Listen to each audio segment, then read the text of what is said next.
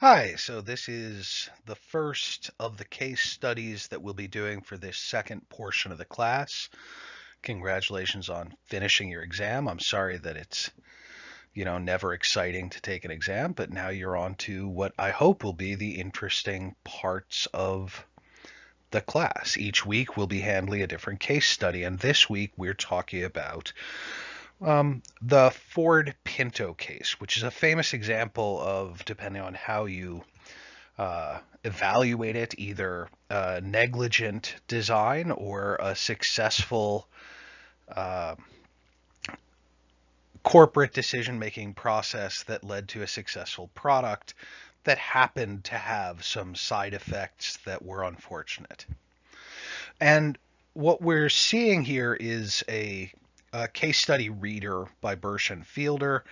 I've asked you theoretically to read a pretty large section of it, although I will encourage, if you haven't completed the reading, it may be most important to look at the introductory section by Bursch and Felder on the nature of ethical case studies, and then the Kelman section, in which he does a careful analysis of the logic of cost benefit analysis, the briefest version of the case itself, that is, the details of what the Pinto car is about, as an ethical case study, we'll go over in the lecture. So if you skim over some of that, I totally understand. One of the things that you'll be hopefully learning or practicing in the case studies is sometimes you are attempting to skim and see where attention is needed. The case study readings can be longer in some cases than others, and that may be useful as a skill to practice.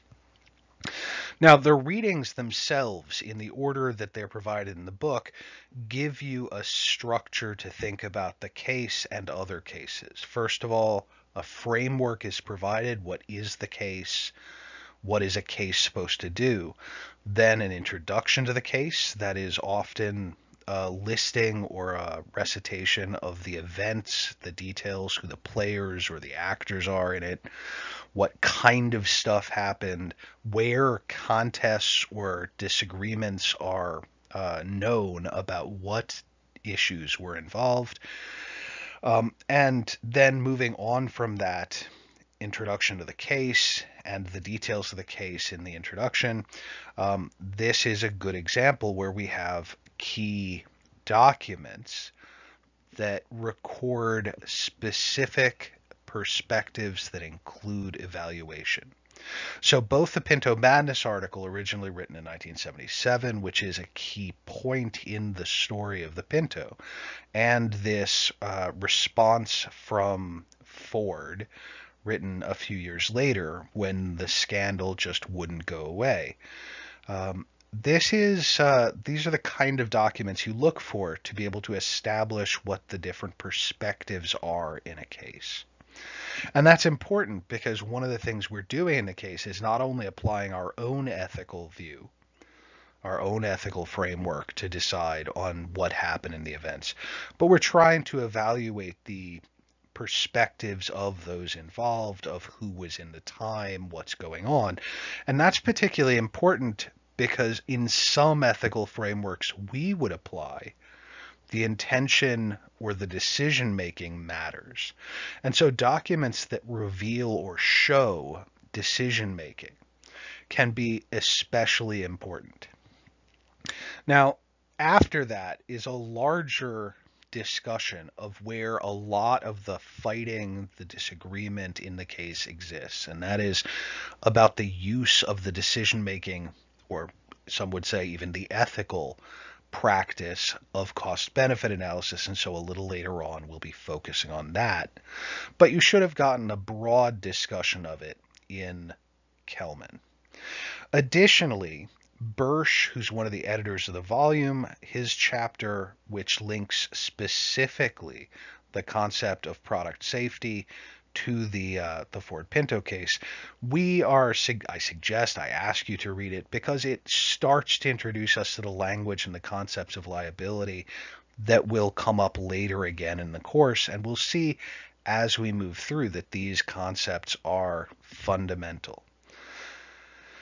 I often start by pointing out that as we begin talking about a case like this, one of the things that you guys are often being exposed to for the first time, aside from some of you may not have realized just how much of a life and death decision engineering can be, but the thing that often students haven't seen before is how business logics are used in place of perhaps the you may prefer logics of engineering that you're being taught in school. And so these case studies are also preparatory for how other people's decision-making patterns or techniques, ethical frameworks that you will be exposed to, can be understood and in some cases, like cost-benefit analysis, responded to.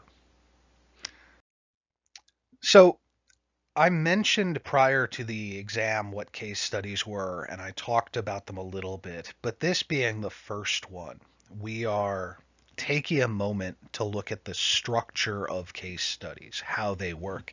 And that's an explicit component in what is discussed in the introduction to the case study that we're reading for this week. Bursch and Felder take time to talk about why case studies are important.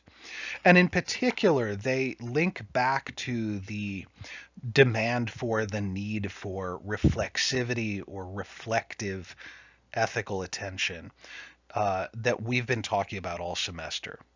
And they say at the very beginning of the book that case studies such as this one pose particularly important and difficult questions about what is right and wrong, which we would miss or potentially answer incorrectly if we were unreflexive. And the Ford-Pinto case is really an important case for a couple of reasons. One, because it's so often a reference point for when and how people have discussions of corporate liability and corporate decision making, even though the techniques of decision making are often more sophisticated today. At their core, they are still very similar to these. And so looking at a case study, as they'll describe, that the purpose of a case study is to be comparable to other situations. It's having yet another kind of mental model that we can refer back to so you don't walk into a new situation without any resources, without any way to see it. And so I tend to think of this in terms of the kind of language that they use on about the fifth page, XVII. They say it's important to keep in mind that these questions can only be posed, ethical questions about a case can only be posed because we already have an ethical vocabulary and a way to ask questions about what's going on. Right? That the questions and the ability to do it allow us to propose answers and debate them in a meaningful way.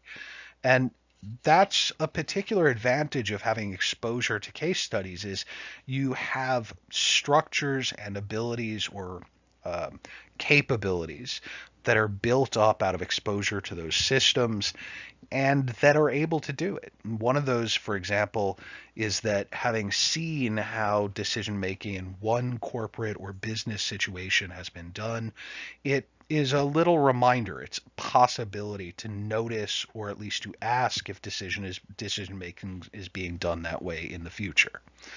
And throughout the case of the Ford Pinto, we'll see that there is a tendency not to be able to look to external obligations and duties, whether you're talking about laws, common mores and morals of the culture, ethics, as established professional ethics, religion, even basic norms of behavior. We're not going to find those dictating behavior because so much of the decision making is directed by these very specific business logics. And even in the case of the final element of the Pinto story, where it goes to court, what they find is that even in a legal battle over a criminal investigation, the acceptability of business decision making ends up overpowering because there's a large difficulty in perceiving those business decisions in the same way we would other ethical decisions. And throughout that, there is then also, we'll talk about the concept of risk, the concept of safety, and what is acceptable in those forms. And we'll be returning to ideas about ethics in the form of justification, obligation, and in particular, how consequentialist ethics rely on measurements. Now, any case study is actually a combination of two things. So in an ethics case, there's some elements or issues that are agreed upon that are related to an outside reference, right? They're not subject to interpretation in the same way. That is, which interpretation is right, which action happened, which effect occurred, which moment, when something happened.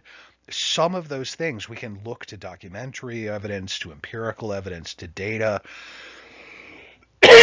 and those elements are answerable based on the systems of knowledge that we have in our society beyond or outside of personal interpretation. And so the specific questions where interpretation is limited or linked, that is, the correctness of the answer to the question is linked to a specific form of information that makes it knowable, not deniable. Those are issues of fact, right? So, for instance, the specific materials used in a design decision, right? We have a record of that. We have the actual materials. The basic elements of the story, which things happened first, where there's a record of it, who is involved. We may not know which person in a room made a decision because it's not written down, there's no record, but we can often find out who's in the room. If we know, for instance, that there is a company involved and that this person is in charge of the company, this person is in charge of the division, we can assume that it is a known issue that those people were participating in decision making. Now that gets very complicated because issues of fact can be fought over, right? The boss can say he didn't know, that it is deniability is possible, but in many cases, there are internal documents, things like the memos involved in the PINTO case and other cases, that specifically link, right? Where we don't have to worry about that deniability, the questions, because an answer can be established based on a factual participation. Now, that's very different from issues of evaluation that aren't issues of facts. Some parts of the story, some questions, we will not be able to produce an answer with an issue of fact as the answer, right? It's not going to be possible in some cases to do that. And often that comes down to what happens inside of thinking or inside of decision making as opposed to the material or structural components that are documented. And so when we're looking at those questions, there's a lot more room to recognize them as what's called theory-driven or interpretive. And for an evaluation question or an interpretive question, they may relate to a fact, but they cannot be answered by the fact. So if, for instance, I argue that I can flip a coin to determine you guys' grades in a class, we can all agree that a coin is doable. We all agree that I have the ability physically to enter a grade into the grading system on the computer. We can agree on those facts. Where we would then disagree is on the moral rightness, the ethical decision making, the system of expectations, all of which may appear different to different people. So while I can say, yes, I can in fact flip a coin to decide on the grade, it's not necessarily possible for us to agree on whether that's the right action or the wrong action based only on facts. if it's right or wrong will be based on which theory or which evaluative structure, which ethical framework is applied. And that means that theory-driven or evaluative questions, are dependent on mechanisms of decision outside of those answerable with facts. So in a case study, we lay out the case facts first as much as possible, right? We may have a timeline, we may have a set of details. I, at one point, argued that it was often a good idea to have what's called a dramatis personae in a play. It's the list of who's going to appear in the play. We can have all those facts as determined as much as possible ahead of time. And then once those are settled, once we've filled in those answers, then we can attempt to distinguish between and describe theory-driven and interpretive elements separately from that, right? And both of these require research. In some cases, the interpretive elements are actually very easy to research. You'll have statements, descriptions of how people acted, what people said, in what way, for instance, a person acts is or should be defined by their profession in some cases.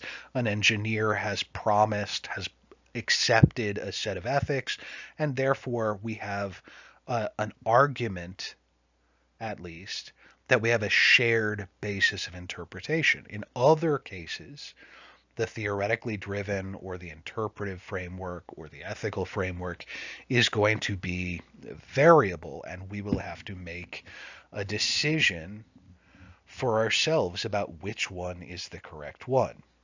Now, that's not necessarily going to be about the fact that you are universally right. But if you're clear about which one your ethical framework, which way of theoretically interpreting you're using, and you use it correctly, you can't be wrong in the same way that you are wrong if you get an issue of fact wrong. Right? Somebody can say they disagree with the theory, but they can't disagree with what you say inside that theory. Similarly, when somebody else says something and they say, you can't disagree with me, this is what the theory says, it is entirely fair to disagree with the theory. You can't necessarily say that they're doing it wrong if they're performing, applying, and evaluating with that theory correctly. But you can say, according to this belief, according to this reason, according to this societal expectation, their theory or framework is incorrect. So in case studies, this is particularly important because often the disagreement, the issue, the conflict, the controversy comes down to theoretical differences. And one of the particularly important theoretical difference is when people disagree on what the problem in the question is. So in my silly example of a coin flip, you and I, as student and teacher, should be able to agree on what the goals of grading are. If we disagree on that, we'd say we have a disagreement on the basis of the problem to be solved. That is, we're asking different questions. If I believe that the important thing is you're learning, not that you did the work, but that it actually demonstrates that you learned, it would lead me to one interpretation. If you believe that turning in work, whether you learn or not, is the basis of the grade, that would lead you to a different interpretation. Now, that's not that either of those is fundamentally wrong. It's that they are fundamentally asking different questions. One is what work is required. One is what learning is required. Similarly, if I use the silly example of the coin flip as a way to grade, I could ask, I want the easiest way to grade you, for me, which is a simple problem solution match. You would then argue randomness is not appropriate because you want to define the problem not as the easiest way for me to grade, but the easiest way for you to get a good answer, a good grade, or a grade that actually represents your work. So it would need to have a different evaluation in it. So it's a silly example, but try and imagine what the different perspectives produce in terms of problems and then what solutions would match those problems. And often in disagreements or in controversies, this question of who defines the questions being asked and which answers match them is a key issue. It's a key issue in the Pinto case. It'll be a key issue in other cases we look at. And if you consider most big controversies that you care about in the world today, it's the basis of where the conflict falls. We're not disagreeing necessarily on issues of fact. We're not disagreeing within one framework of evaluation. We're simply disagreeing on what the problem or the question to be responded to is. If you have a different question, a different problem, you come to a different answer, even if you use similar frameworks of evaluation or interpretation. So when we look at a controversy, we should always be looking for who is saying what the problem is, how they're framing the question, how they're considering it, and how that leads them to the answer. And that's a particularly difficult task to research until you have practice doing it, because you often have to infer or guess with evidence what those question moments are. Now, the Pinto case is often a good case because it's very clear who was establishing which questions, which answers to those questions. And so as we move forward, we'll see that it's clearer than it usually is here. Now, in looking at that, we want to be clear who the actors, the participants are. And so there are different terms. So an implicated actor is someone who makes part of or the whole of a decision. An interested group is somebody who is either acting to participate in making the decision or is affected by the decision, right? So in this Pinto case, the people who design the car are implicated actors. They're making decisions, but everybody who's on the road with those cars that may blow up is potentially an interested actor as well. Legal scholars, people working on the laws about road safety are also interested actors. They have an interest or a concern, right? Their standpoint has something of note to the case. The case study often centers not on facts, which are potentially unknowable, unrevealed, or already agreed upon. We may just agree what happened, but still have a controversy. Those case studies are often clear because we're choosing case studies where we're not fighting over issues of fact. We're fighting over issues of interpretation. But within those cases, the focus on the disagreement between all those different peoples, implicated actors, interested actors, actor groups, those people involved, who do they connect to, right? What do they decide? How are they involved? Mapping out and determining it. We've been working on ideas like norms and like divvying up responsibility into non-direct or absolute responsibility. We've talked about the idea of looking at complex choices and chained choices. We're trying to move to a position where the different groups can be evaluated together and we'll get a much richer understanding of what happened in the case. And one way to think about that is that each group or individual has a different standpoint or perspective of note. That is, we may be able to say that every person who's never been, nobody who's ever been in this class is in one category. People who have been in this class are one category. We may find similarities between all the people who've been in this class, but they each have a slightly different standpoint. Freshmen, juniors, seniors. There are differences in perspective that we can start to piece together and understand. And it turns out that those will affect how people answer questions, how people ask what problems there are, and how those things are done. And it turns out, for example, that seniors who are trying to graduate have a greater interest in passing the class as opposed to an A than somebody who's a sophomore, potentially a first semester junior who has more time to worry about it, taking it again, than a final semester senior. And we describe those differences of perspective often as interests. Those interests are literally the way that the perspective decides or defines what they want or need out of a situation. And so we can also describe these different groups as interest groups. Graduating seniors have to get an A or they won't graduate. Different interests than people in another position. Faculty members have a different interest than students.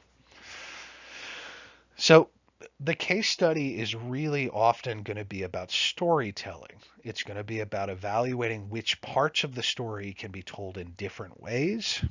Those are often the theoretical components, the theory-driven or interpretive components, and which parts have to be told the same way or you're lying, and those are often the issues of fact. Within a case study, we're then going to be able to apply and consider different frames of reference, different perspectives, different theories, different ethical frameworks or theories to be able to see what is going on and how they would play out. For instance, in this case, we'll see that almost all groups are using different versions of consequentialist ethics, and they end up having a great deal of controversy, a great deal of disagreement, not even from having a huge difference of issues of fact, not from having a huge difference of perspective. We're not talking about people, who are that different from each other. What we're really seeing is the effect of applying two different systems of consequentialism to determine if an action is right or wrong. So here we are, the brief summary of what can be considered a fairly complicated or a fairly simple case of the Ford Pinto. Now, the Ford Pinto was the first of what was called a subcompact or a compact car produced in the United States by an American automaker for the American market, and in particular for the suburban market that was the growing community zone around cities of the 1960s and 70s. It had been a weird time in the U.S. Following World War II, following into the 1950s, lots of people were moving into a recently invented, really, idea of what the American dream housing system was that was rapidly expanding. Those suburbs, that is, as you guys are probably all familiar with, areas outside of major cities that spread out to allow single family or non-connected homes, often in developments, required more driving, and because of that, often required families to have two cars. They changed and shifted in that period a lot about how we drive, where we drive, who was doing driving, and in particular, this was also happening at a time where from the early 60s into the early 70s, gas prices were going up dramatically.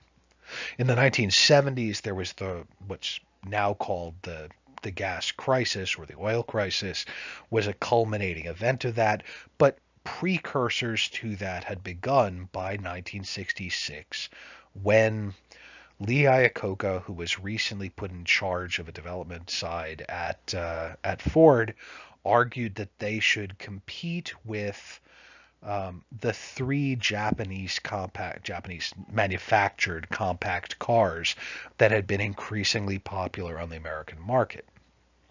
Now, Lee Iacocca had a lot of credibility and a lot of authority at Ford because he had been the designer of record, well, really the bureaucrat of record who had gotten the Ford Mustang onto the roads.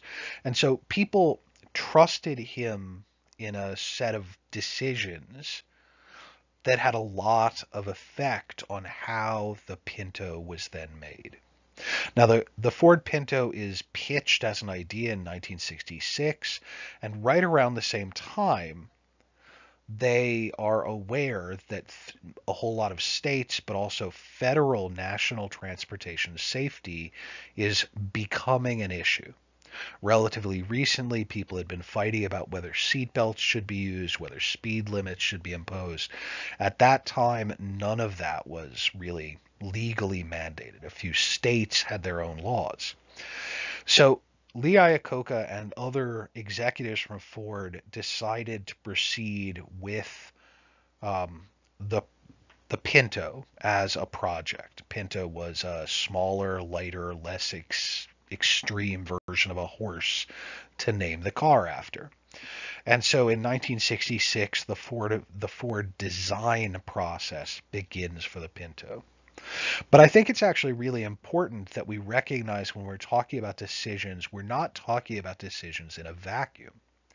You can't really think of the story of the Pinto without also talking about the story of the safety regulations, which are key to the legal and ethical evaluation of the Pinto. At the same time in 1966, within a month of the original suggestion of producing the Pinto at Ford, Ford began working to participate in and even potentially have a seat at what was forming as the National Transportation Safety Board. And they were arguing, in fact, in some cases, they were even drafting the language of the law that would be the safety law. Recognizing that they wouldn't necessarily be able to have everything their way, one of the pieces that was pushed for by Ford and other car manufacturers was in fact the idea that you would not be, the phrase is, grandfathered. So if the law passed after a car was on the road, the law would not apply in full to that car. They therefore were very aware as they pushed for this time limitation that said a car that had already been sold in the US wouldn't be covered by some portions of the transportation safety laws. They also pushed to decrease the standards, and they also, in doing that, recognized that by lowering the standards at the federal level, they were also producing a counter pressure where some states, including California, were then choosing to have higher standards than the federal one. Now, all of this is being done in Washington, D.C., in state houses of various states, but it's being done within the direct knowledge of the executives at Ford who are making other decisions. So Lee Iacocca was aware that Robert McNamara, who would later be Secretary of Defense, was a close legal advisor, close policy advisor to President Kennedy. Um, and Robert McNamara had been the president of Ford. A lot of people from Ford and from other major companies moved into executive positions in policy and politics related to these issues because they could claim the authority of knowing about driving in cars. And they maintained connections so that the management of driving and of cars on the road continues to have an input, an impact being provided by the policy interests, the legal interests of the car companies. And among other things, one of the things that they negotiate between 1966 and 1967, as they are making the initial round of design decisions on the Pinto, is they get the legal permission to use and to rely on, to be protected from liability or legal responsibility at least, um, in the case of decision making by what's called cost benefit analysis. And so the story of the Pinto is absolutely deeply connected to this other story of the legitimation, the ongoing acceptability of cost benefit analysis. Starting in 1966, we get that story beginning for both of them. And it's one of the reasons it's such a useful case study, because the fact that Ford is having both these processes happen at the same time means that they are therefore obviously, as an issue of fact, aware of the possibility of debate, right? If you are sending people, spending money, hiring people to be lobbyists around a specific issue, then it is inarguable. You cannot argue that they were aware that that was something that other people could disagree with.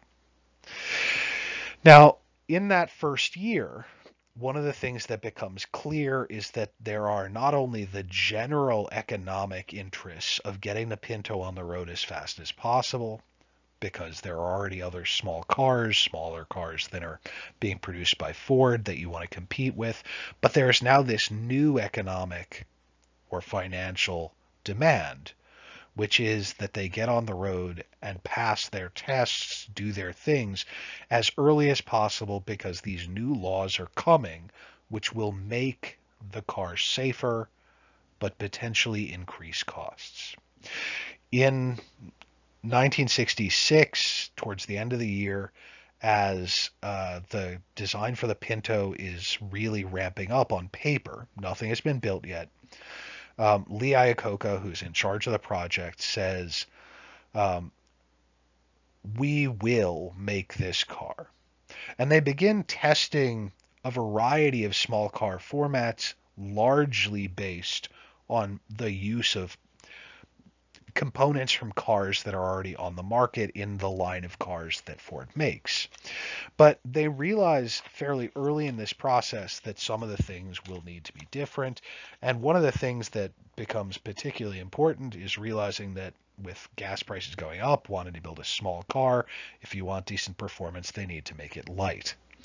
And so relatively early in this process, before 1968, Lee Iacocca says the guiding principle of designing the Pinto is the absolute limit, $2,000 sale price, 2,000 pounds. And if we go back to the facts of the case, it turns out that there's regular reference to this, both in the state legal statements under oath, in the memos, in the documents, where people refer to this. And while Lee Iacocca later says that while it's a goal, it should have been conceived of by any sensible person as having been flexible. Safety is important after all. But it's very clear from that point on, no one else saw it as flexible. So we have this story going on where he sets a commitment, a boundary limit to the people doing the design, and they attempt, seeing that problem definition, to answer with a solution that fits it. And they do some interesting things. Sometimes they're not bad ideas, although in the end, the culmination or the accumulation of all those different ideas in aggregate turns out to have some tragic effects. 1967, they finished the basic outline of the car, which includes the chassis shape and a number of other things. They've determined to use a number of the components that are already produced for other cars, and that means that the initial tooling can begin on the factory. And one of the things that you may not realize is that when you talk about tooling a factory, that's literally building new production line, getting new robots, programming and structuring the factory. And it's a huge investment. So once you begin tooling, it is very unusual to change it. Now, one of the things that's fascinating about this is while different reports and different data sources will disagree, the average period of design for a car at this time was close to four years before tooling began. So we can see disagreements. Some of the people say they have experienced plenty of cars where it's 24 months, but tooling begins before the draft design of the car for the Pinto had even gotten off paper. They were still arguing and deciding how it should work on paper, and they've already begun tooling for the car. And so what that produces is a strong pressure to maintain design decisions as soon as possible and to not go back and change anything. By 1968, the majority of the design work is done and the factory has finished tooling up. The prototypes are being tested and the initial crash tests are being done internally. They're not for public release because that doesn't actually get required immediately, but they will report that they passed those tests. Internally, they know that there are real questions about whether they passed the test. They also know that parallel to the federal regulations that they say they passed, California is in the process of passing a stricter one because cars are expected to travel between states. Once California's laws go into effect, means every car has to be designed for that standard. Ford, in that story of policy and lobbying, Ford sends people to California to try and delay the passage of the law. It continues to be this back and forth push-pull as they rush to get the car out. In 1971, just more than 4 years after the project begins, the first cars are sold and they begin to sell very well. They are considered a desirable, well-priced, well-designed car. 1972, there is continued argument about pricing, about policy and about standards. California's laws begin to go into effect, affecting the pressure on the national laws. One of the things that is particularly noteworthy in 1972 is that after almost 2 years of fighting about the details of the use of cost-benefit analysis in policy, they get approval to do what's called the cost-benefit analysis of catastrophic failures. That is, if somebody dies, how much is that person's life to be calculated as valued? And in 1972, they settled that price at $200,000. And you can actually see in the reading, or on one of the slides coming up, we'll have a little chart that gives the very basic logic of that. Now, one of the things to recognize is that this was not controversial for almost 2 years because the people having the argument about cost-benefit analysis felt it was inappropriate to have a price on people's life. It was controversial as a component because there was a lot of disagreement on what that price should be. In the end, the $200,000 is based on a variety of other actuarial and accounting techniques used to determine evaluations of how much value to use in cost-benefit analysis. And in the end of the day, that is again one of those important things because it is part of what defines the Pinto. By 1972, the car is on the road. They've sold 500,000 or a ton of cars, and they've already started getting reports of people dying in the cars. 1975, there are more standards passed. Things are getting tougher out there for car manufacturers, and they actually put money aside to continue paying people rather than have a public discussion about these cars that are bursting into flames. They set money aside to cover the expected future costs of cars blowing up and killing people. Around that same time, part of the reason they set that money aside is we get the first public stories about these questionable car fires. 1976, new rear impact standards come into effect, largely due to the federal standards needing to match or harmonize with state standards, including California's, at which point new testing is done, and once again, while Ford insists that they pass, all the data suggests that they probably fail. 1977, The Ford Pinto Madness article that you have in this reader comes out, and this becomes not only a national scandal, but a major financial problem for Ford because their credibility and sales in the market begin to drop. 1978, attempting to head off that damage their credibility and placement in the market as the dominant car seller in the country. They do a recall trying to regain user confidence. They recall a ton of the cars. They actually attempt for a year to resell some of those recalled cars retrofitted. The new cars sold between 1977 and 1978 had already been retrofitted with stuff to try and minimize the danger. But the car never really sells again. By 1979, they have stopped selling it. As a new car, there are still used ones being sold. And in 1980, there is one of the culminating points in this story, which is not in some ways about the Pinto, but about the firm absolute acceptance having been completed of cost benefit analysis when the logic of cost benefit analysis challenged in criminal court, where Indiana, 3 girls, young women in a car, are burned to death. It is a national tragedy when people talk about this as being a preventable accident brought about by the poor design of the Pinto. And the state accepts not just lawsuits, but that they will attempt to try the Ford Motor Company for a criminal charge of negligent homicide. And they actually, believe it or not, win a not guilty verdict. Ford gets a not guilty verdict. I accidentally, on the timeline on the chart, I write innocent, but it's a not guilty verdict by way of what is really a technicality.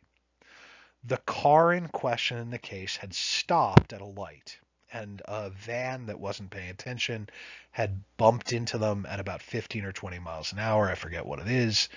And the car had exploded. And it turned out that under the law, in the way that the law was written, the accident couldn't blame Ford because their car was stopped. So they're let off on a technicality, and what this demonstrates to everybody basically is that the process of decision making was legitimate.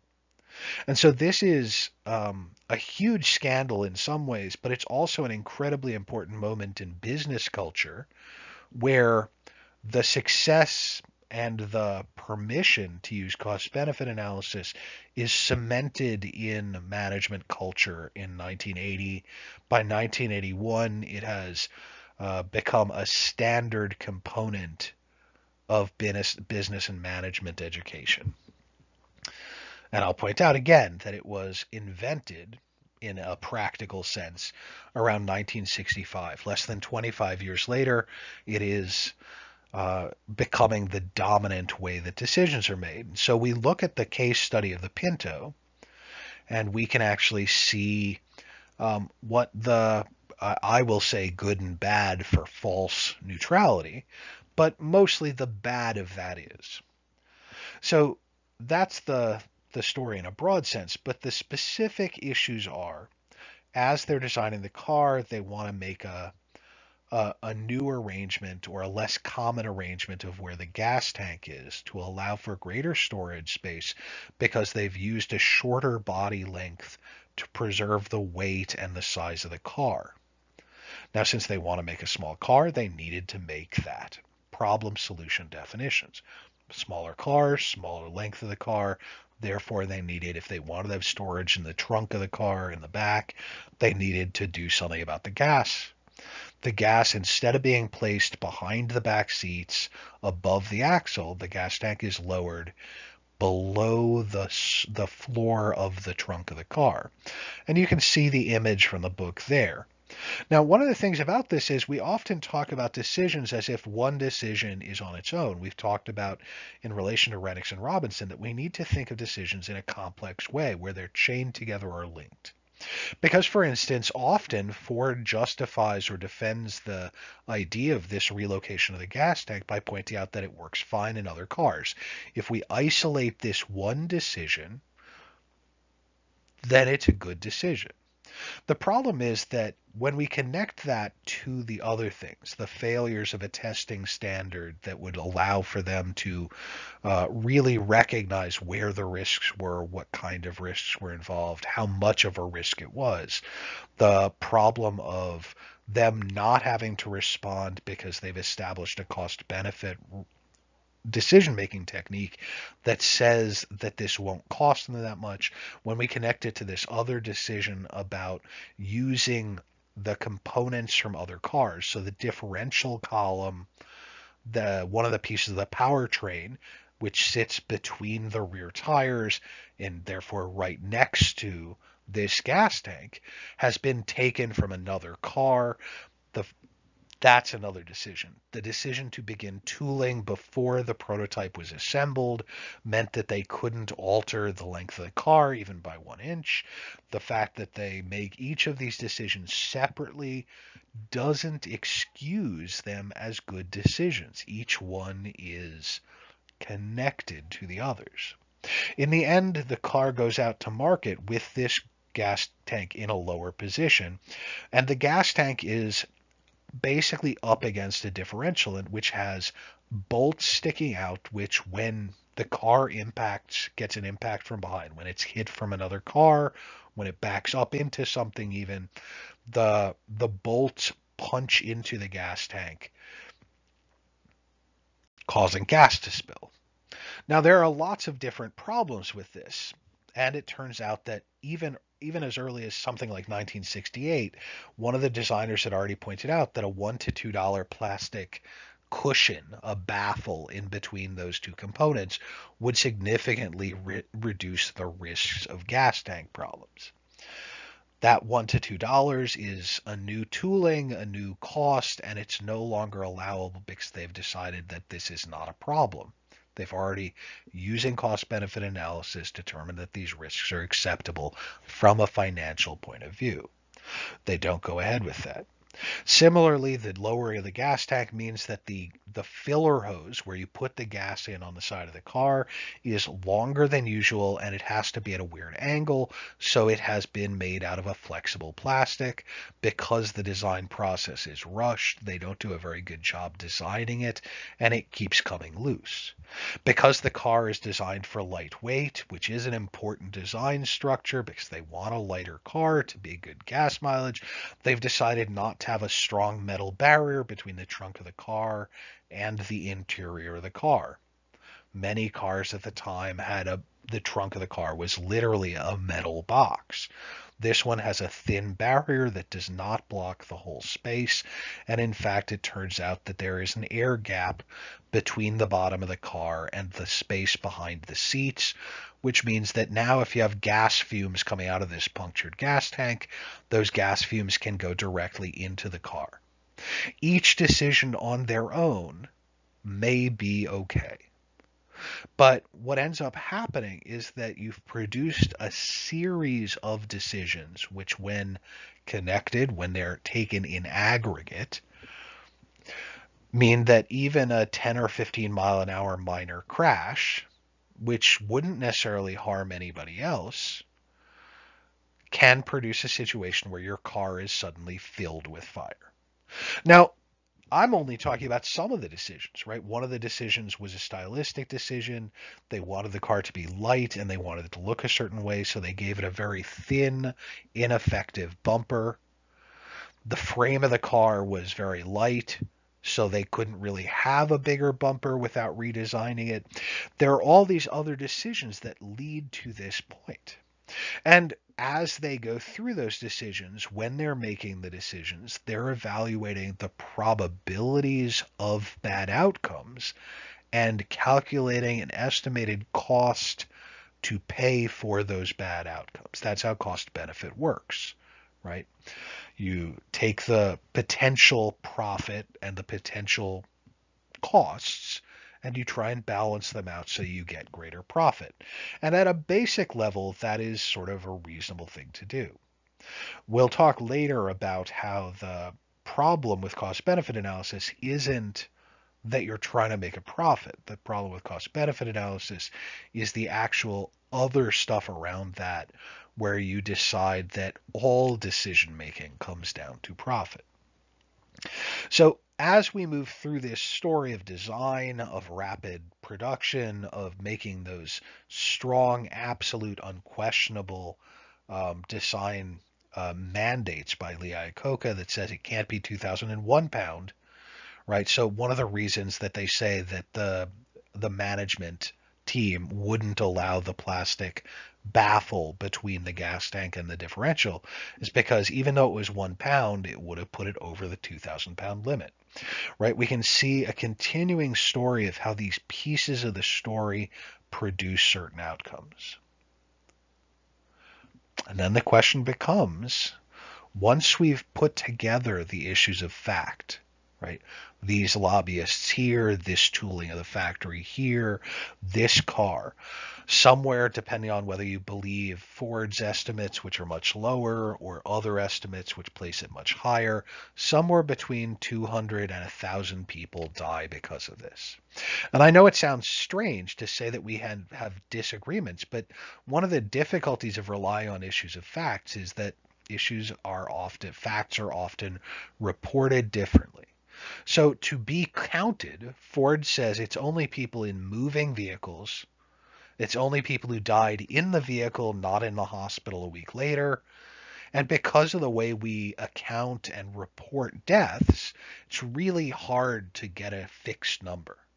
So for instance, when journalists tried to accumulate the number of people who died, it came out as several hundred, more like 400 or 500. When Ford says it's this many people, it's under 100. Some journalists and scholars have placed it closer to 1,000 people because long-term illness after burns in fire accidents can take a long time to contribute to your death. Each of those different interest groups, each of those different perspectives leads not just to a theoretical interpretation of the things that are overtly theoretical, but it means that even in the case of something that seems like it should be an issue of fact, we may find disagreement because the mechanism of evaluation, the mechanisms of fact finding can be disagreed with. And hopefully you'll be able to recognize, for instance, that the theory-driven, the evaluation based on Ford is motivated by different interests, and then you can evaluate those interests. Ford has a financial interest in making sure that number is low. Journalists, you might be biased and say that journalists are always going to try and make it a bigger scandal. But for example, scholars who have no strong benefit, they have no personal interest in one or the other, tend to find large numbers also, much larger than Ford's. So we can begin to get a clearer picture of the issues of fact by recognizing where theory-driven decisions are being made. At its basic mechanism, cost-benefit analysis is a form of consequentialist approach, measuring the outcomes of a decision to suggest whether the decision should be made one way or another. It applies a logic that says the outcomes are knowable, and it is intended to determine the course of action in the future. It is not necessarily retrospective. Like many kinds of ethics, this is not a universal solution to evaluation. So for instance, one of the things that happens with cost-benefit analysis is as time goes on, you may have new information, and that would produce a different evaluation. In the case of the Ford Pinto, one of the interesting things to note is that during the time scale that we're talking about from 1965 to 1980, it worked. Cost benefit made a bunch of money for Ford. But if we use that same logic of if the action will produce a positive result using a measure in money, it may not have been successful in the long run. Between 1975, 78, they were still one of the top car companies in the nation, despite the controversial fires.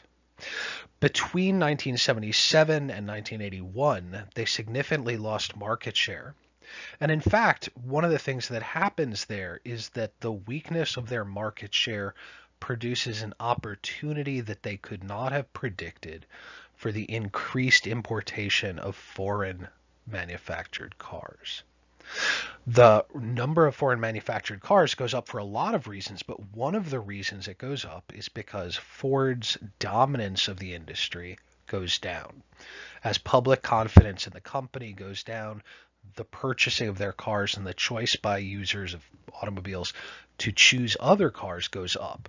And there's actually really good data to show that in the long run, a number of choices, centrally the decision to produce an unsafe car in the Ford Pinto, produced a net loss to the company over the decade following that.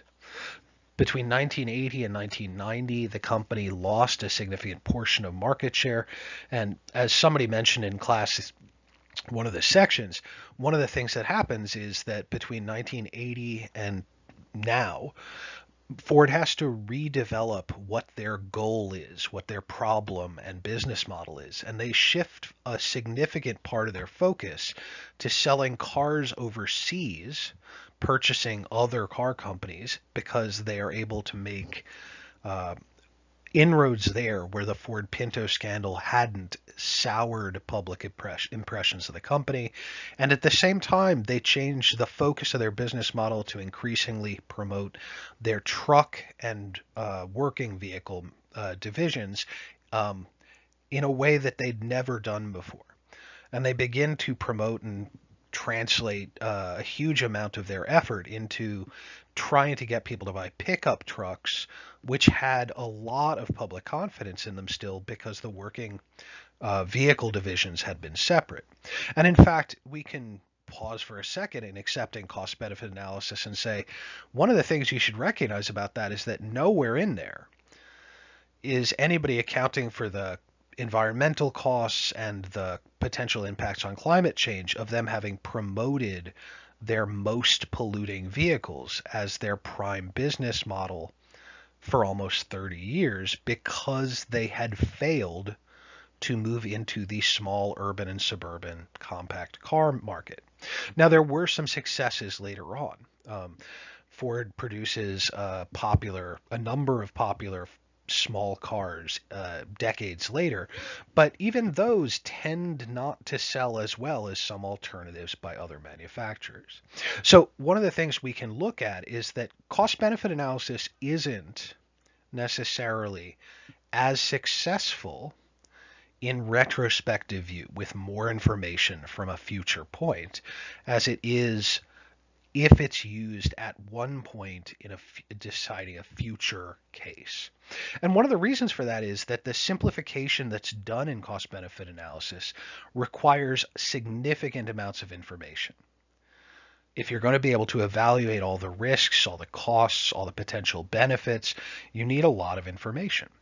And this is where we come to one of the central or fundamental aspects of consequentialism, which is that it's always marked by what's called the problem of measurement. Consequentialism, unlike a deontological approach, is always dependent on very specific usage of measures. You have to know what the consequences will be, or may be, or can be, or if it's a a reverse or a retrospective view, what they were. But because we're much more concerned in ethics, in decision making, with a decision moving forward, the ability of retrospective view of the hindsight is 2020 is the idiom, right? You know what happened much more easily than you can know what will happen in the future. So consequentialism has this fundamental challenge, and it's one of the reasons why many people consider it a more difficult thing.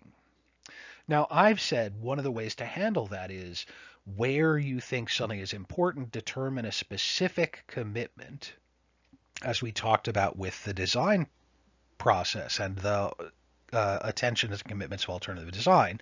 Because once you have a commitment, once you have a stable boundary, it directs attention. It allows for a much more narrow view, at least to some degree, a much more corrected view, so you don't potentially need to know everything. But it does leave you with a number of questions, right? If the consequentialist approach needs to determine future effects or consequences, what is the right way to measure that? And every different theory of consequentialism, whether we're talking about a utilitarian measure or a preference-based measure or um, a complicated measure like, for instance, the ones we use in drug evaluation, where we measure the specific bodily effects of the drug in large populations that take so long, around something like a vaccine or an even more, in some ways, more complicated and over-the-counter drug. Those measures are not simply measuring the effect today. We're using theoretical devices, we're using conceptual frameworks to be able to say with confidence that those will continue to be true in the future. And one of the difficulties with that is, if we're going to be honest about our evaluations, if we're going to be honest about our information, one of the places where those structural ethics, for example, transparency, comes up is, if you don't know what measure is being used, how can you possibly trust a consequentialist approach?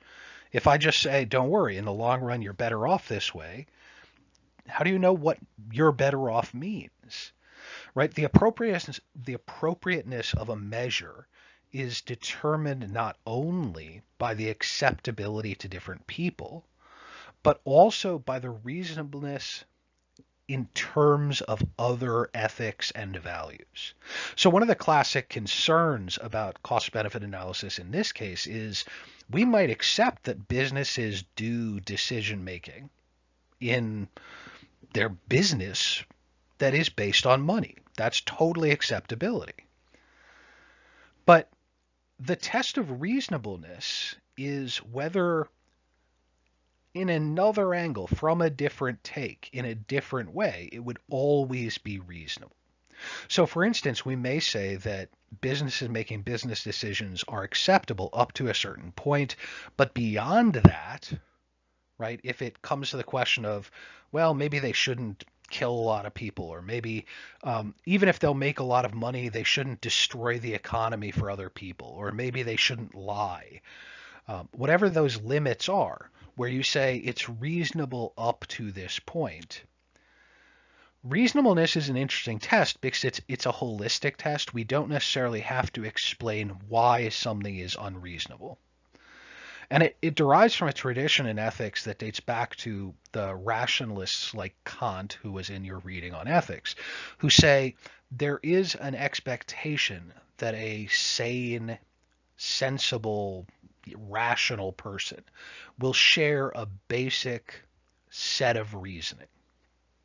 So, for instance, Kant will point out that, in fact, life and death decisions are different from decisions that don't have those kinds of consequences. And in fact, often that what he would describe as a basic tenet of reason, or an innate capacity from the reasoning mind, will become the basis of reasonableness, right? You can in fact say it is obvious to people that killing people is not the same. You may even not go as far as say it's good or bad, but killing people is not the same as laughing at them.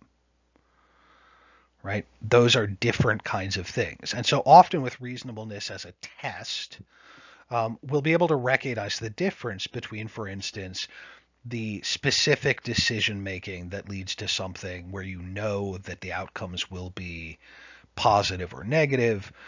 That may be reasonable, but where we pause is when we go, is this the kind of decision making we'll use if we know life and death decisions are involved?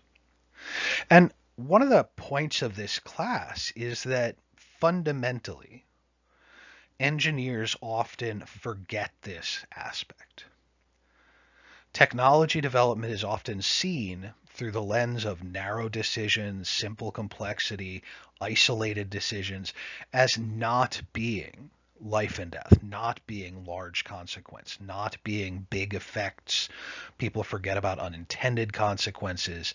And that means that one of the difficulties that we have when it comes to technologies is the failure of the test of reasonableness. Because if we have a lot of faith in technology and we're localizing or isolating our vision down to a single decision, it is often difficult to see where and how consequences or situations may be different. And that leads to a fundamental problem in case studies, which is we talked a little at the beginning. I spoke a little about the nature of issues of fact being different from the idea of a theoretical or an interpretive element. And one of the elements there is the idea of knowability, right? If something can be known, not guessed, not talked about, but known. And in this case, knowledge means verified, reliable belief, right? And that outside verification is a question because if in some cases we will disagree on what would be a verifiable and reliable belief. And in some parts of epistemology, the study of knowledge, we would actually call it a justified true belief. And truth is the condition of having been verified or justified by a certain reliable thing. And so knowability is a big issue for all forms of consequentialism, right? How knowable is the future? How predictable is it? And in that sense, any system of consequentialism that tries to evaluate risks comes up against an unsolvable problem of which of the risks, which of the effects are knowable and which of them are unknown. And one of the classic examples of this is if you walk into a room, you know, walking in, that you're going to walk into the room, you don't want to bump into furniture. If it's dark in the room, you might look for a light switch, but you can imagine, you can predict some aspects of the experience of walking into the room. If it turned out the room was entirely full of something, snakes, spiders, something that you normally wouldn't find a room full of, the fact that you were not able to predict it doesn't make it unknowable, right? In fact, if we go back in time and say, well, you're looking into a dark room, maybe you want to go get a flashlight before you walk into it, you can choose to make something knowable by altering the research process, by altering the way you're asking the questions. And so one of the central ethical commitments true to all forms of consequentialism is a commitment to trying to develop and grow knowability. That is, you have to, and this is just a fundamental aspect of consequentialism, you have to commit to working on measuring correctly. So the issue of knowable versus unknown risks is particularly important in the same way that when we talked about choices, I said often we will pay attention to some choices, we don't pay attention to others, and that effectively means that we're making choices which we've never thought about. But because if you act, you are in fact making that choice even though you thought you were making a different choice. Much in the same way, if we're making decisions based on a consequentialist approach without appropriate measures, attention, deliberation, and potentially delay, then we probably are leaving questions that we need to know the answers to till later. And this is, again, not why we shouldn't use consequentialism. It's why we should try to do it well. I said the very first week in the lecture that one of the fundamental aspects of most forms of ethics is you cannot be ethical by accident, right? That doing it intentionally not only makes it more likely that you do it well, but that stumbling along in and of itself fails to attempt ethics means you're not being intentional enough, you're not being reflexive enough to be properly applying the ethics that you have. And one of the things that's interesting about this is that in the section where Kelman does the ethical critique of cost-benefit analysis, he goes into a lot of detail on this, talking about how it comes out of a tradition of economic and economistic thought, where, among other things, lots of things are pushed out of the measurements. Lots of things are made less important. And sometimes we'll call those affordances versus externalities, things you want to pay attention to that make certain pathways more likely, or affordances. Some things are less likely or less paid attention to. There are things you've determined or accidentally left out. Those are externalities. And the nature of ethical decision making should make those decisions, whether you're leaving something out or whether you're following a path of least resistance through affordances, those should be intentional choices most of the time, even in consequentialist approaches where the process matters less than the outcome. If you're going to say that before you're making the decision, you're going to be doing the analysis, you're going to be making the decision, you still need to be attempting to do it right, or you're going to miss things that can change the outcome. And Kelman identifies three central sort of presumed or assumed aspects of cost-benefit analysis that I think one needs to have intentionally chosen. And you need to have a justification or reason for them. Otherwise, you're just sort of following along, and it's not ethical. It's just a decision making, right? And it may in some cases be fine to say that this is just the way you're making a decision. It is not ethical, but most of the time it's probably unethical to do that. And I don't mean that in the sense of it's automatically that the actions will be wrong. But if we talk about the actions are either the right action or the wrong action, choosing to make a decision using a decision-making technique that you do not know or consider ethical, you don't know that it will be leading you to right actions, is often simply in and of itself an unethical action, right? Shooting a gun wildly out the window, whether you know somebody's out there or not, is probably unethical, right? You'd want to have thought about it first. And it doesn't make it more or less ethical if the outcomes are positive or negative. You've just done something that's horribly dangerous. And in fact, even in consequentialist approaches concerned with the outcome,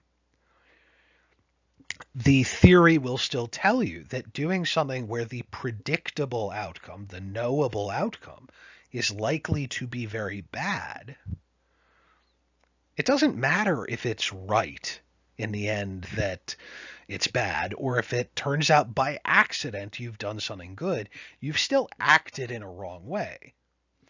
So it gets complicated with consequentialist ethics in the same way that the complex interplay, right, in deontological ethics, in those rules of action-based ethics, where you pile up duties and rules and you try and negotiate what the right action is, in amongst all of these different demands on you. And as deontological ethics, you have to know enough about the context, about the situation, to know which rules, which obligations, which demands apply. So too in this, you have to negotiate these things very carefully. So Kelman says one of the challenges, one of the problems, one of the things that he will argue makes most, if not all, cost-benefit analysis somewhat unethical is that it asks you to accept a certain set of axioms or presuppositions without actually testing whether the outcomes are going to be beneficial. And it does that by using a very specific starting point. It says we don't need to do the rest of that stuff. We don't need to worry about it because the action is right if the financial benefit is there, right? If the financial benefit, I mean, it says, in fact, if the benefit is there and beats out the cost. But the next axiom will, in fact, say we can measure everything using money. And this is a challenging thing to disagree with because it's one of those theories where it is self-consistent. So I said at the beginning, one of the weird things about theory is you can argue with somebody that they're using the wrong theory, or you can argue with them that they're applying it wrong. They're doing their own analysis wrong to lead them to a bad result.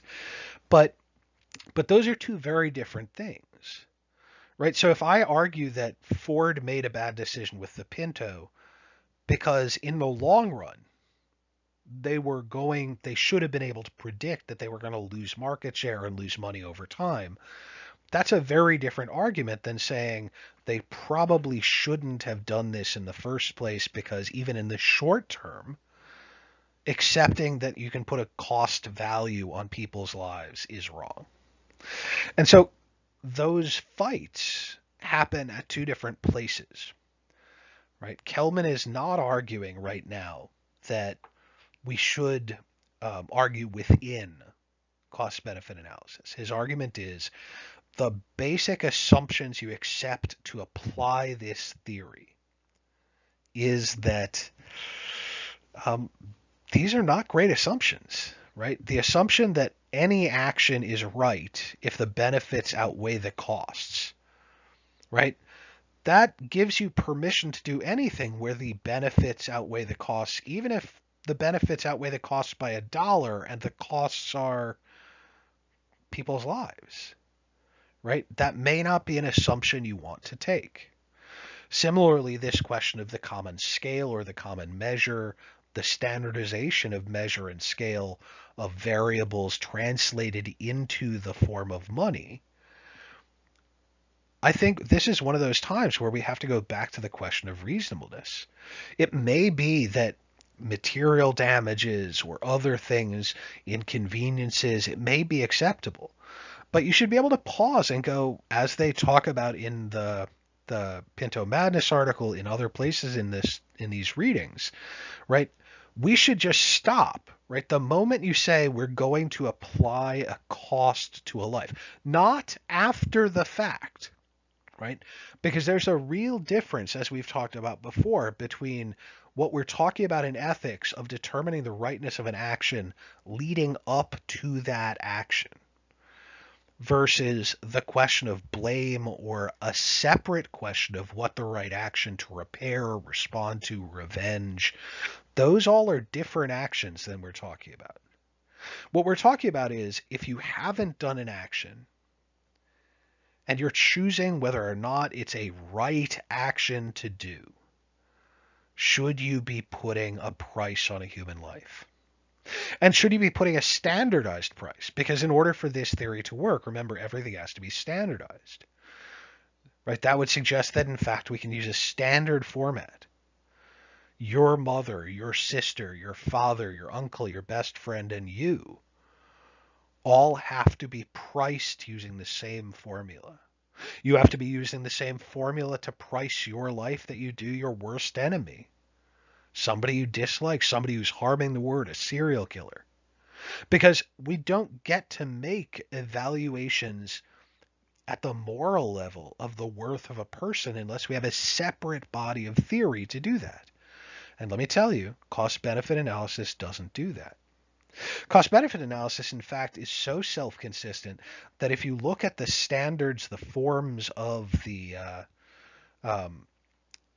forms in that little chart of things that helped define what it is, you'll find that, in fact, most of what is involved in deciding the price of a life are other financial values, how much the person would earn, how much hospital bills they would be expected to pay, what a legal and court cost for somebody to claim that money would be, right? That doesn't take into account any of the other stuff. It doesn't take into account any sort of abstract value the person would have.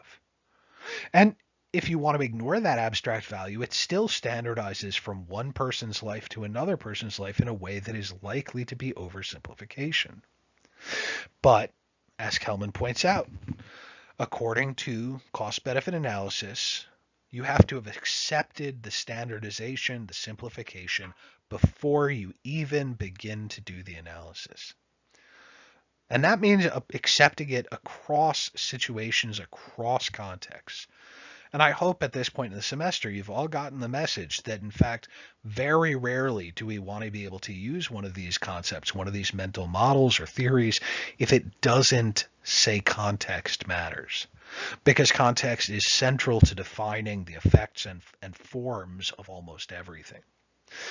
Now, the third thing that I think is fantastic about this and is very apropos of the PINTO case, very, very obvious, is that Ford spends more money to promote and expand the use of, the legitimacy of the law's allowance for cost-benefit analysis than it probably would have spent to be able to just make the cars safe. And the reason that that's of value is that this third presumption, this third basic assumption in cost-benefit analysis is that working hard to improve cost-benefit analysis, to make cost-benefit analysis more popular, more possible, by producing more data, more systems to use it, more places to use it, more situations you're allowed to use it in, more laws to promote it, makes it more likely that cost-benefit analysis works because it protects the capacity to simplify. Right? If you can use it everywhere, then that means it's easier to use. Now, later he actually sort of suggests there's a fourth axiom, right? That because as we look at things, some things are knowable or not knowable, visible, not measurable, measurable, we'll actually end up with a secondary effect of cost-benefit analysis that is, as things are measured in monetary terms, right? That means that when you put a price on something, it makes it real to it. And when other people say this can't have a price, it actually makes it harder to talk about the failings of cost-benefit analysis because cost-benefit analysis says everything has a price, right? Because actions are right or wrong only in terms of money, anything you cannot talk about in price is made less visible. Cost-benefit analysis has become the dominant way of making decisions in the last, 60 or so years. And in fact, as a specific theory of decision making, it's a little younger than that. But we'll find that it comes out of a tradition of saying that legal and policy and business institutions can be able to ignore ethics and other complexities in favor of and responding to money as a whole. And we'll keep coming back to that. We'll see that when we talk about liability. We'll see that when we talk about business ethics next week, and hopefully it'll continue to build up as an idea that we do need to always make sure that we're applying these ideas correctly. And it's always going to be a question of finding the right limits, because if you apply something like a simplified cost-benefit analysis in lots of places, if you accept its axiom that expanding it means you're more likely to do it well, you're also saying that things you don't want to measure in money shouldn't be measured. So as we've been talking about this, we are talking about a couple of different things. We're talking about cost-benefit analysis, and we're returning to and applying the idea of chained and linked actions or decisions or complex choice. we're thinking about conflicting demands and design criteria, which has appeared in previous lectures, which we've talked about, that when we look at these complex decision making, um, we're really trying to see how cost benefit analysis is, at least to some degree, the opposite of the way that professional ethics for engineers has taught us, will try to teach us, says we should be making decisions. Cost benefit analysis, by contrast, wants to reduce complexity, produce simple answers, accelerate decision making, even as it may or may not produce universally beneficial results. But one of the real challenges here is that we're also bumping up against these questions of probability and assessment of the future. And it's worth returning to and clarifying a couple of key ideas here. One of those is the idea of what constitutes, what makes up something being safe, right? So safety, which can be defined as anything where the risks, the harms, the negative stuff is limited and comprehensible as appropriate, right? And I don't really think that makes sense to most people, but here's the way it works. Safety is the state in which the potential bad stuff seems right to you for that specific situation, right? So the kind of thing going on is different in different situations. When you say something is safe, it's always safe for that thing. If you're laying at home in bed, that's pretty safe. You don't expect a meteor to land. You don't expect your house to burn down. You might be aware that those risks are possible, but the risks are limited enough and you can understand them enough that you're not worrying about them terribly. By contrast, a high risk situation can still seem safe if the risks are appropriate. So if you're driving a sports car on a track, wearing a fireproof suit in a race, you're wearing a helmet, you know that everybody else out there is a good driver, driving 150 miles an hour is incredibly risky. But you're doing everything to make those risks limited and comprehensible as appropriate for that specific context. And and that really isn't that hard to appreciate, to understand when you start thinking about how you use the concept of safety, right? Most of the time when you're talking about safety, it's when you realize that a risk is inappropriate. So when we're talking about safety, what we're really doing is talking about the probability of bad outcomes in that kind of situation. And those kinds of threats, harms, bad outcomes, um, there are right kinds and wrong kinds, right? So you can expect that a house you live in may be flammable, right? You can understand that it would be potentially possible that it burns down. But if you found out that the wall boards you bought, which are made with a little bit of gypsum, had been, the gypsum material in the had radioactive material in it, and now your house is radioactive, that's not the right kind of risk.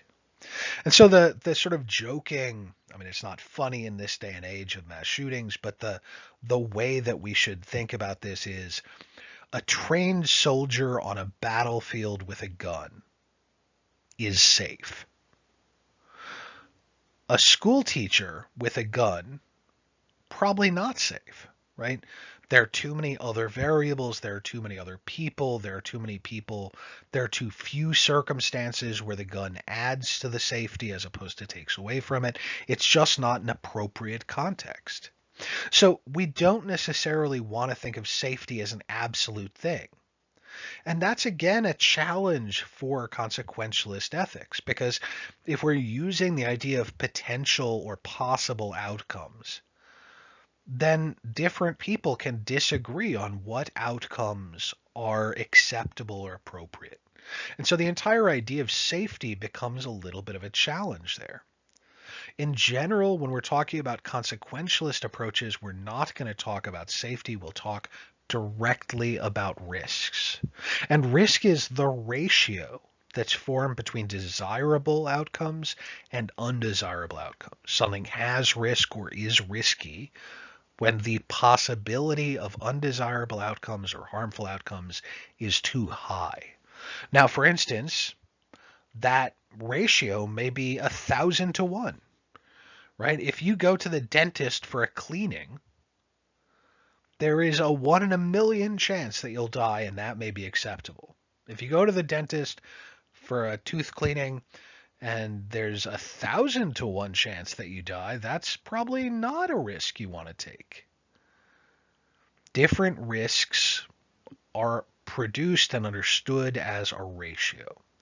And when we talk about risks, one of the things I want to remind you of is risks are measurable and understandable, but they don't in fact tell you what will happen. So in any consequentialist form, you will need a response to risk.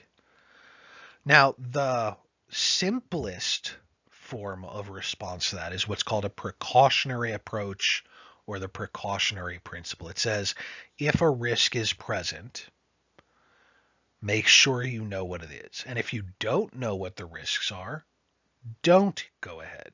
Stop. Prevent the action, prevent the risk's reality. Look into it, find out what the risk is, and then you can decide on whether or not to act.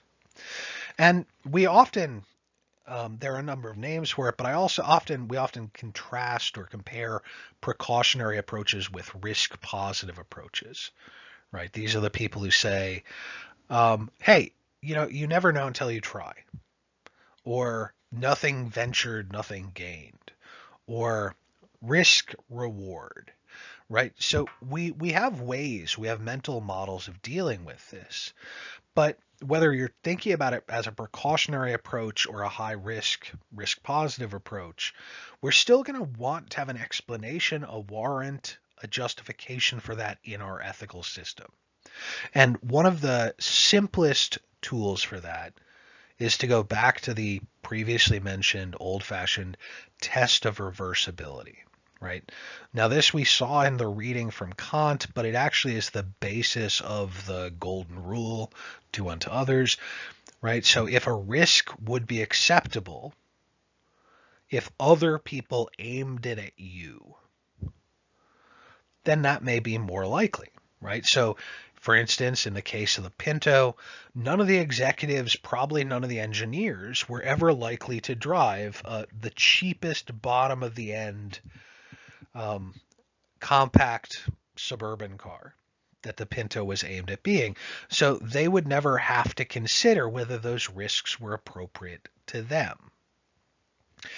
If they looked at those risks and said, would I want these risks? Would these be acceptable for me if I was taking my kids to school? They might have made a different decision. So the test of reversibility, which has a lot of failings in complex situations, can be a good basic approach to risk assessment. And we also want to be aware that there is a strong pressure. The market model, which we talked about in terms of being connected to the hegemonic system of design, which says those risks aren't ours to be determined, those risks are just throw them out in the market, has some real failings to it because you are disallowing your own ethical choices by doing that. And it is a form of decision making which simply puts off the decision or tries to shift it to somebody else. Okay, so we are reaching the point where I'll let you go, but before I wrap up, I wanted us to do an exercise. We generally do this in the discussion section as a way of shaping our discussion. I'm sorry that you're doing it in isolation on your own as online students, but please do consider talking to your friends, finding somebody to talk to, whether it's somebody in the class, somebody in another section of engineering ethics, or just people that you'd enjoy talking to. Because it is one of those exercises where being able to bounce off other people, being in communication, often can direct you to see where the blind spots are in your thinking. And we often want to think of that test of reasonableness as something that can benefit from discussion.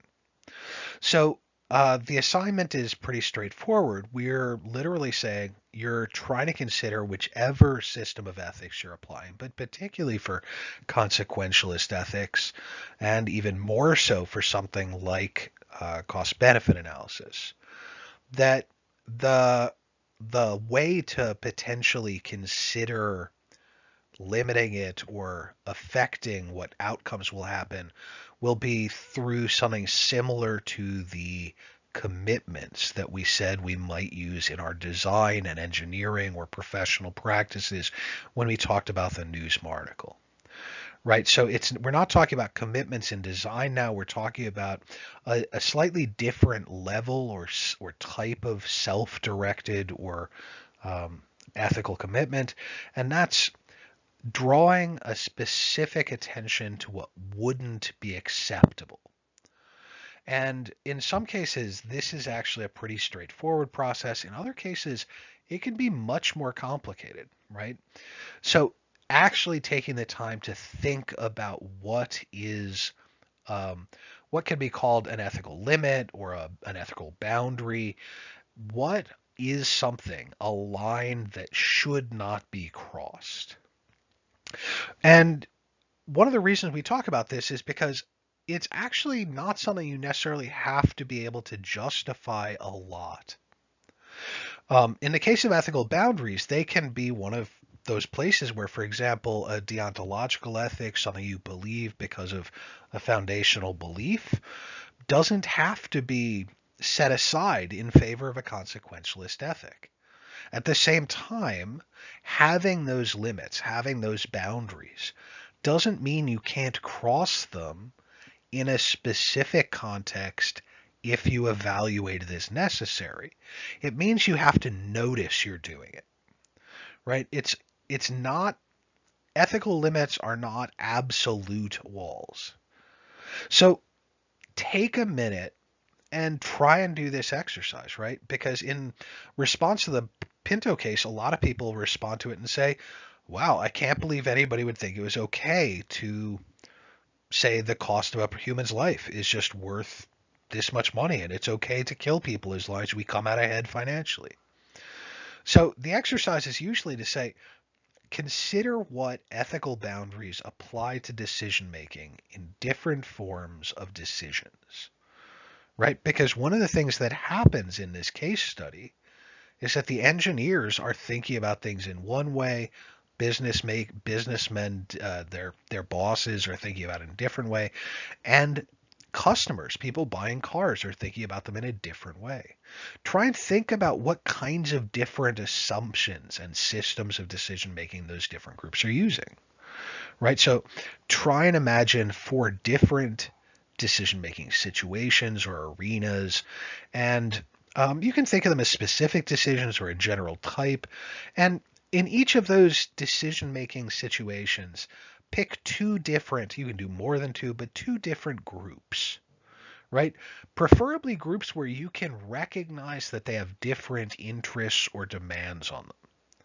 And how would they look at that decision? In what way would they be trying to determine problems and questions differently? Would they be applying different systems of ethics, right? Where and how will they share limits or not share limits? And if there's something like the test of reversibility, which they share, do you really think they're actually applying it the same way? Because, for instance, if a businessman says, well, everybody else is already doing it this way, so I can justify putting a price on human life because everybody else is doing that, they may see that as reversible. But the average person on the street would actually see reversibility differently. Reversibility would say,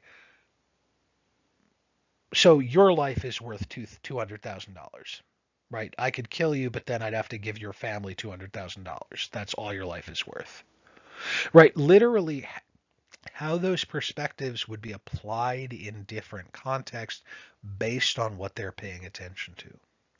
Consider what you personally would consider unacceptable or inappropriate actions and ways of making decisions, right? Those things that just would automatically be outside that ethical boundary. And then try and work back from those differences to think about what a statement of those limits should be. Right? It doesn't need to be universal. It could just be in this specific thing, right? When designing a car, the car should not blow up in flames is probably not a good one. You want to be a little more specific than that in the ethical rule, a little less specific than that in the situation described. But give it a try, right? The same rule doesn't have to apply to everybody in every situation. But working through that, spending time thinking about what those limits are, right? If you were at work, whatever you're going to do, and your boss says do this thing, and you realize it would hurt people, is that a limit? How much harm is the limit? Is the limit affected if you would lose your job or not? How important that limit is something you need to know. Okay, we'll just wrap up here. I just want to do my usual little framing of next week. I'm sorry I didn't dig out pictures from the blackboard last year. The reading next week are sections from Katz's textbook, and for those of you who actually listen to this slide, I'll give you a tip. While we will be talking about the other chapters, and I do think it's important to read, the focus is really centrally going to be on the chapter by Black called the IBM and the Holocaust. And we'll be discussing explicitly how the same sort of business logics, even before it was officially cost-benefit analysis, participated in helping IBM be able to sell computers to the German government during a period which we would often almost invariably say their actions were bad. And so IBM was choosing to do something knowing that their actions enabled or assisted somebody else in doing something bad. And what we're going to do is move from this week, having talked about a particular consequentialist approach. We'll look at how IBM applies a specific deontological approach in some ways. Whether they really believe it or not, or whether it's an excuse to be able to make money is a separate question, but we'll be able to look at that next week. And I always get this moment where people look at this set of readings next week, and the period described is almost 80 years ago. World War II is long past. It's no longer sort of relevant. We're, like all case studies, we're looking at it as an example that'll be an analogy or a comparison to contemporary situations. And believe it or not, the debate around IBM's participation is incredibly contemporary in how it works. And we can look at things like Facebook's role in all sorts of bad actions. We can look at the way that Uber participates in politics, or the way that Walmart does things, or the way that Amazon does things. Any of these large companies very much use a similar logic in decision making, and in many cases, very explicitly, the kind of action that we'll be reading about in the case of IBM, right? Providing a technological enablement, an infrastructure that's used by people to do stuff that's bad. So take this seriously. Every so often I have a student who has a family history connected to Nazi genocide, and it can be a very emotional week. That's slightly less of an issue because you'll be able to read the readings at your own pace, and hopefully you'll be able to find a comfortable way to do that and work through it. But this can constitute my caution that you should be careful in how you approach the material, as opposed to when people are occasionally jumped into the classroom and how other people talk about it can affect it. I wish you all a good weekend. I'm sorry about the late any delays in getting you work. Thank you very much.